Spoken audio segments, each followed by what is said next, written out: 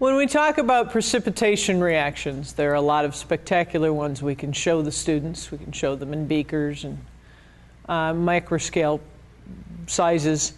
One of the favorite all-time classic precipitation reactions involves a compound that you don't want to use a lot of, and I know some people can't have it at all, and that would be lead nitrate potassium iodide, precipitation of lead iodide. The reason it's so spectacular is because it produces a beautiful yellow precipitate, something we really can't find a good substitute for color-wise. I'm going to show you that precipitation on a microscale level and talk about some alternatives you could use that certainly aren't as pretty and not as colorful, but when we talk about the disposal procedure, you might choose to use one of the other precipitates instead. I do this on an overhead. Today we're going to do it with an overhead camera, but it shows up very nicely if you do it on an overhead and project the reaction up onto the screen.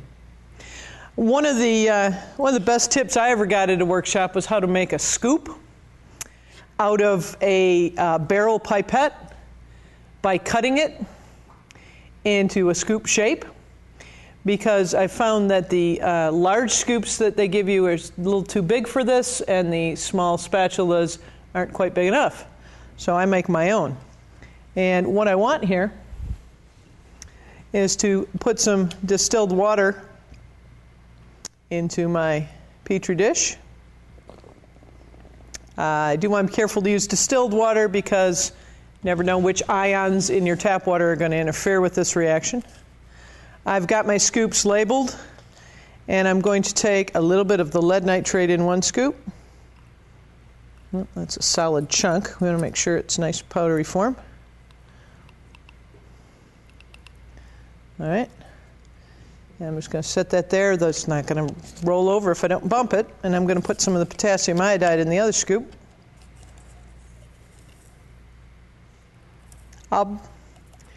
Measurement isn't that important.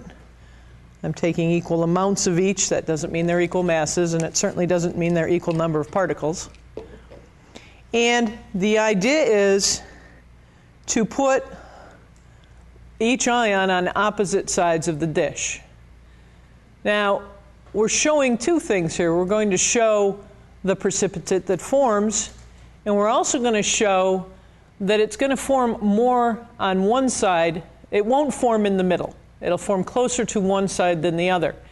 And we can talk about how long it takes for the ions to first separate as they dissolve, and then to migrate across the plate. I'm not going to stir it. I'm going to let the ions find their own way through the natural motion of the molecules of the water. And you'll see that some of the ions, or that one of the ions will travel a little faster than the other. The only ions we're concerned with here are the lead ions and the iodide ions. The nitrate from the lead nitrate and the potassium from the potassium iodide are just spectator ions. So I'm going to add these to each side, and it's not going to be instantaneous, but we're going to watch this react. Okay.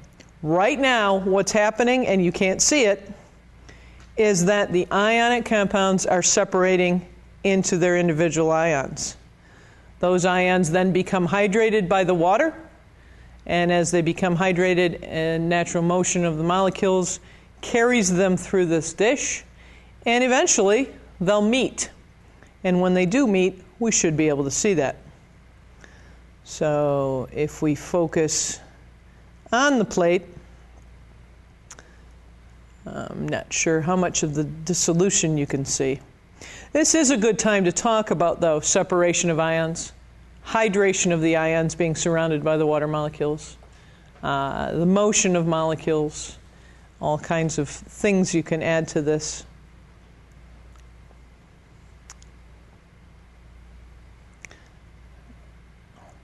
One of our jobs here is to find out how far these ions migrate. Be careful with this one. One of the ions will move faster than the other. I have actually heard teachers refer to this as Graham's law. Graham's law refers to gases. These are not gases, they're ions moving in solution. Graham's law refers to the movement of gases. We can see the yellow lines beginning to form there. Can we see it? Is that showing up well? And it's growing across the plate. And we can see that it formed closer to the side with the lead ions than it did to the side with the iodide ions, meaning that the iodide ions seem to move further in the same amount of time than the lead ions did, which, if we look at their atomic masses, makes a lot of sense. Lead ions are a little heavier and a little bigger, and therefore would take longer to separate from the nitrate and longer to hydrate, and then take a little longer to move.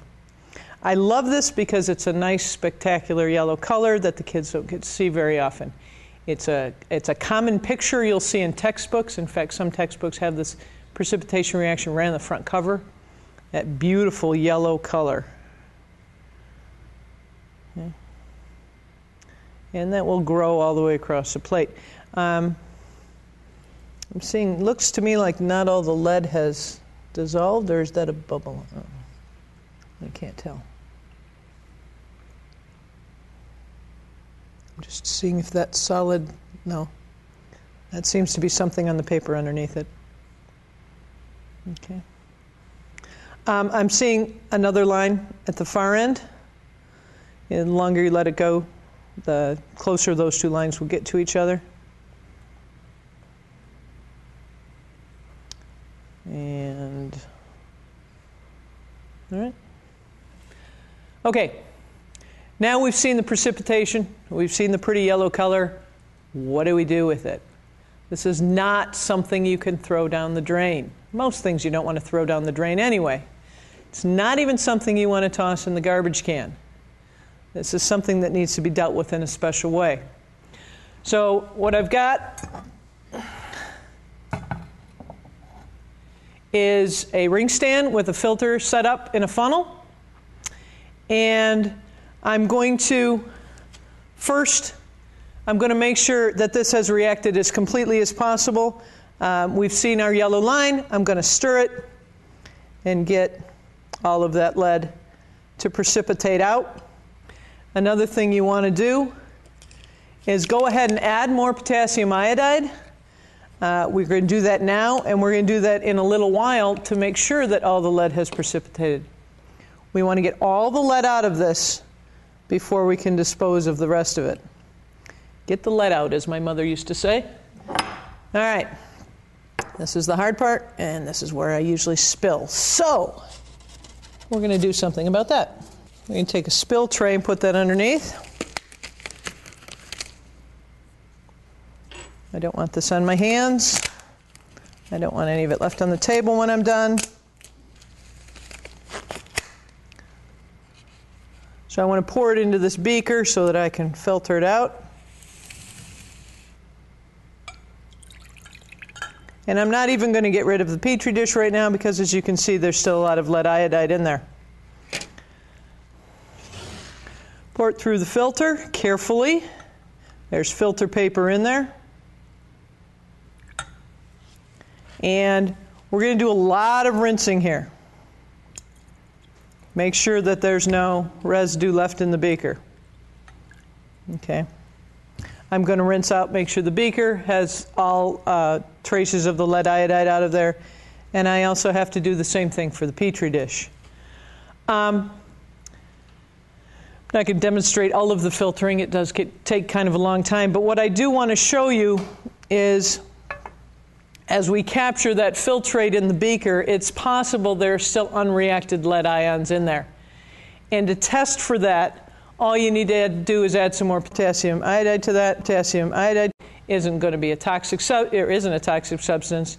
And if we add more and it turns yellow, we're going to need to filter it some more. If we add potassium nitrate and we get no yellow, or potassium iodide, potassium nitrate wouldn't do anything. So I'm going to just add a little bit more potassium iodide to that. And I'm not seeing any yellow form.